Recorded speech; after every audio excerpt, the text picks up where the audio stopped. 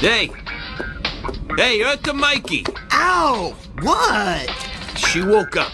Leah made us some tea and she's ready to consider we might be real. Awesomely radical, dude! Huh, you keep talking like that, she's gonna pass out again. Hey! Welcome back to the agency. What's good, my fellow collectors? Old and new. Man, we got the spicy reveal today with these Medi Toys Ninja Turtles.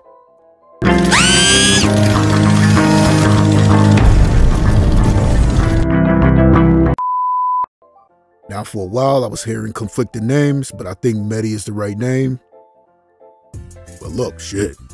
This might be my new favorite toy makers. The way these turtles came out, and they're not even done yet. It's just a prototype. Now listen, here at the agency, we are turtle connoisseurs. We dine on turtle soup. These are absolutely beautiful. Like, if you haven't seen these, you gotta see them. Now, I believe they're 1/12 scale. Every report I've seen says so. But listen, when I say I want some new Ninja Turtle figures, this is the type of shit I mean, bro. Now look, we had some cool turtle figs come out over the last couple years, but not like this. I mean, BST was cool, kinda cheap looking, kinda cheap feeling. NECA looks amazing, but kinda restricted in movement. Joy Toy is cool, but too small for me. These boys right here, perfect. Now let's take a look, accessory-wise, because damn, they come with some. Let's start with Raph. Four heads, bro. And one of them is do-rag Raph. Stop playing with him. He come with a cowboy hat. They all come with a cowboy hat for some reason, but all right. A Mouser head for good flavor. A turtle phone. Kunai with a wind effect. Shuriken. Another one with a wind effect. Radio device.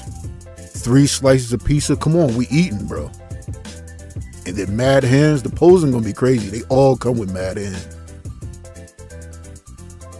Now Donnie.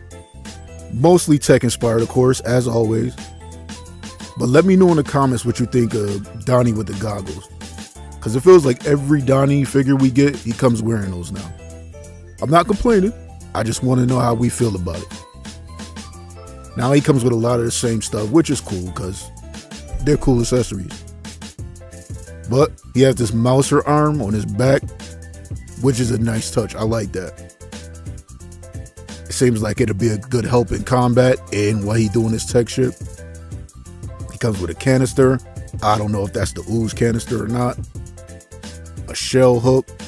And it looks like some type of grenade, but I'm not sure.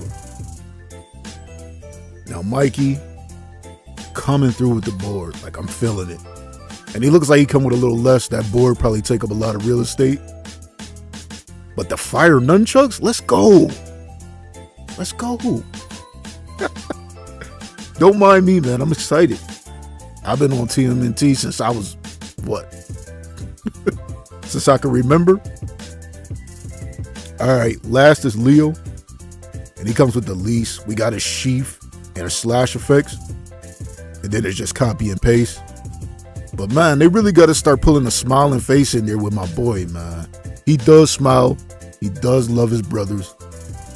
They always make him just serious all the time, and that's not him. He does dabble. All right, to finish up, we got a little preview of Rocksteady, and he looks fire. Ton of accessories. I know he's gonna be a problem. Just looking at this, I can't wait for Shredder. And maybe a Casey Jones, please. I don't ask for much. I know Casey will look fire, especially with all this stuff that they come with. Stop playing with him, man. All right, but we don't have much info. I just wanted to touch base with you agents. Let's squad up in the comments. Let me know what you think. Let's talk about it. Tell me what you think they missing or who you want to see coming next. All right, peace.